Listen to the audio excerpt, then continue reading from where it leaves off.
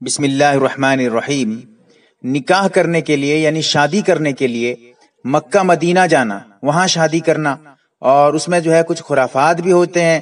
مثال کے طور پہ لڑکا اور لڑکی ایک ساتھ جاتے ہیں اور پھر اس کے بعد وہاں شادی کرتے ہیں۔ یہاں پر میں اس کے متعلق کچھ باتیں بتا رہا ہوں تاکہ آج کے ماحول میں یہ مسئلہ چل رہا ہے اور یہ رسم چل رہا ہے۔ سب سے پہلی بات آپ یہ سمجھ لیں کہ مکہ اور مدینہ میں جا کر شادی کرنے کی، نکاح کرنے کی کوئی فضیلت نہیں ہے۔ نکاح کرنا کہیں پر بھی کریں، جو اس کے آداب ہیں، جو اس کے سنن ہیں، وہ ٹھیک ہیں، وہ اپنی جگہ، لیکن ایسا کچھ نہیں ہے کہ مکہ میں نکاح کرنے سے زیادہ فائدہ ہے، مدینہ میں نکاح کرنے سے جا کر زیادہ فائدہ ہے، ایسی کوئی بات شریعت میں نہیں ہے۔ ایک بات یہ تھی۔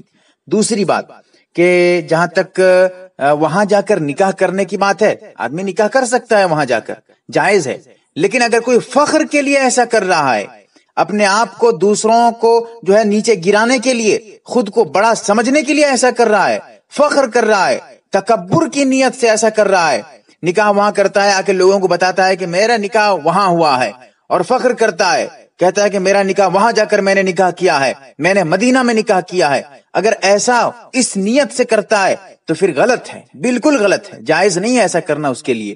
لیکن پھر بھی اگر وہ جا کر وہاں پر نکاح کرتا ہے تب بھی جائز ہے۔ یعنی جائز کا مطلب ہے کہ کوئی فخر وغیرہ اور اس کی نیت نہ ہو، تکبر نہ ہو، تو پھر بلا کراہت جائز ہے، لیکن کوئی فضیلت نہیں ہے، کوئی ثواب نہیں ہے کہ وہاں پر جا کر نکاح کرنے سے کوئی زیادہ ثواب ملے گا، ایسا کچھ نہیں ہے۔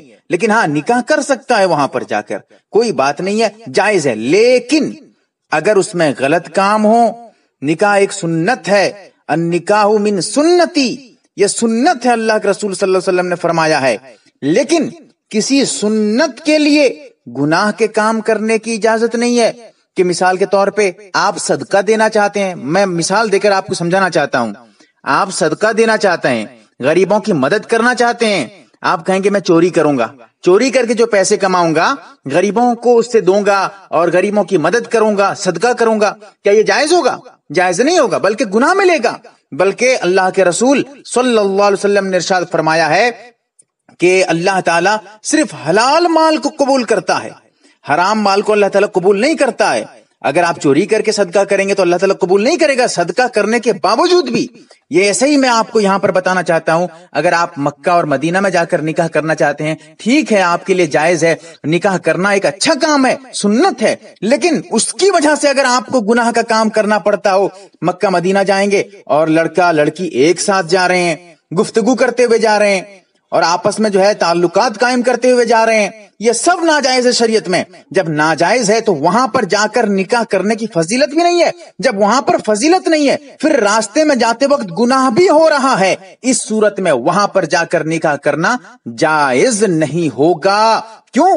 کیونکہ ایک جائز کام کے لیے مکہ مدینہ میں نکاح کرنا جائز تھا، کوئی فضیلت نہیں تھی، لیکن جائز کام کے لیے بیچ میں آپ گناہ کے کام کر رہے ہیں، آپ جو ہے لڑکا لڑکی ایک ساتھ جا رہے ہیں، اور یہ ناجائز کام ہے، شریعت میں جائز نہیں ہے، لہٰذا اس کی اجازت نہیں دی جا سکتی۔ لیکن ہاں، اگر لڑکے والے الگ جا رہے ہیں یا لڑکی لڑکے والے ایک ساتھ جا رہے ہیں لیکن پردگی کے ساتھ جا رہے ہیں، جیسے عام طور پہ جایا جاتا ہے، اس میں کوئی گناہ کے کام نہیں ہے، لڑکا لڑکی آپس میں جو ہے کوئی گفتگو وغیرہ نہیں ہوتی ہے، یعنی جو جائز کام ہے اس سفر میں کوئی گناہ نہیں ہو رہا ہے، تو پھر آپ کے لیے اجازت ہے، جائز ہے، وہاں جا کر آپ نکاح کر سکتے ہیں۔ اللہ تعالی ہم تمام کو صحیح مسئلہ سمجھنے کی توفیق عطا فرمائے۔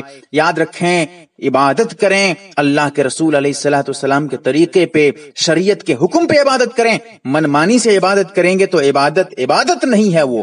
اللہ تعالی ہم تمام کو شریعت کے مطابق عمل کرنے والا بنائے، آمین یا رب العالمین۔ MARB دینی معلومات چینل کو سبسکرائب کریں اور گھنٹی والے نشان کو ضرور دبائیں تاکہ ہم جب بھی نئی ویڈیو ڈالیں وہ آپ تک پہنچ جائے۔ ویڈیو کو لائک اور شیئر ضرور کریں۔ واٹس ایپ گروپ میں شامل ہونے کے لیے آپ اپنے واٹس ایپ نمبر سے ایڈ لکھ کر میرے واٹس ایپ نمبر 8908939343 کو میسج کریں۔